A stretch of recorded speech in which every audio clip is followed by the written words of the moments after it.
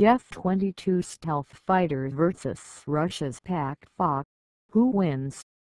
This year marks a decade since the Lockheed Martin F-22 Raptor was declared operational with the U.S. Air Force. Billed by many as the most capable air superiority fighter ever built, the Raptor only recently proved its mettle in combat over Syria and Iraq about a year ago.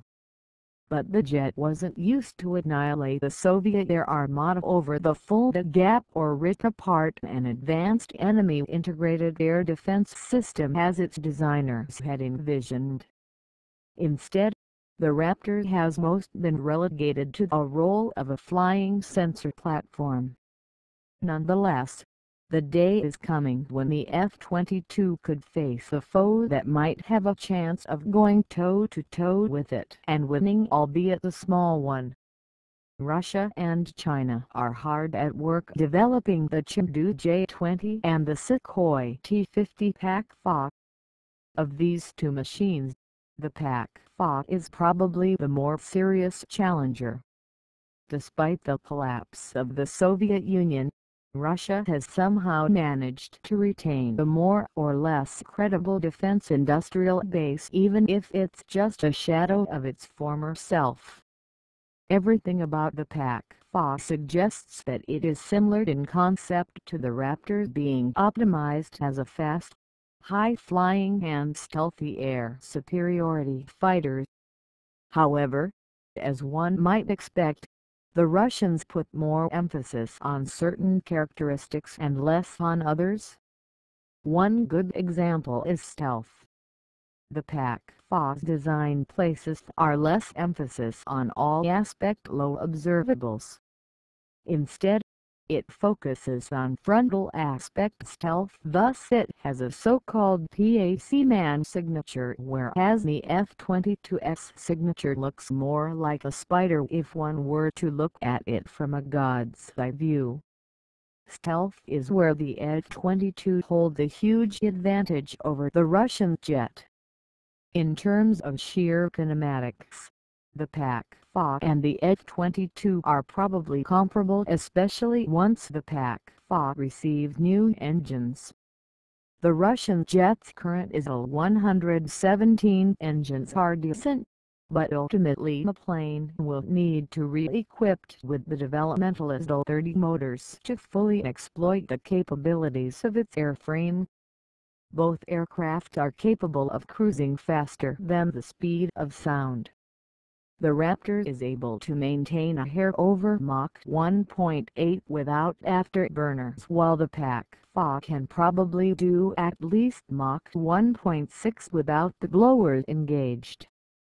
Max operational altitude is 60,000 feet for the F-22 and is probably similar for the PAK.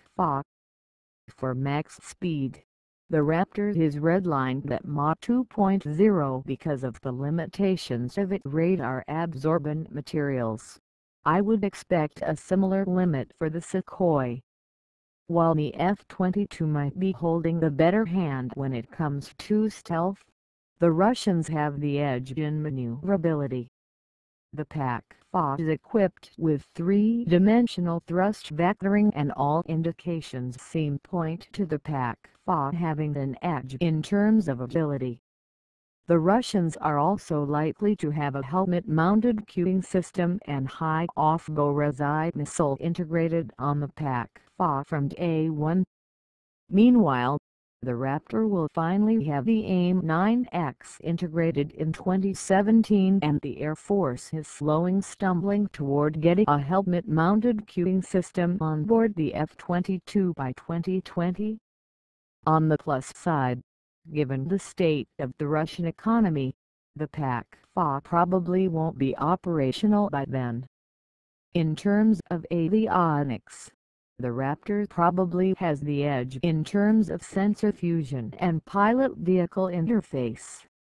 The Russians don't have the best track record for developing user-friendly cockpits. One look at the cockpit of a MiG-29 tells the story.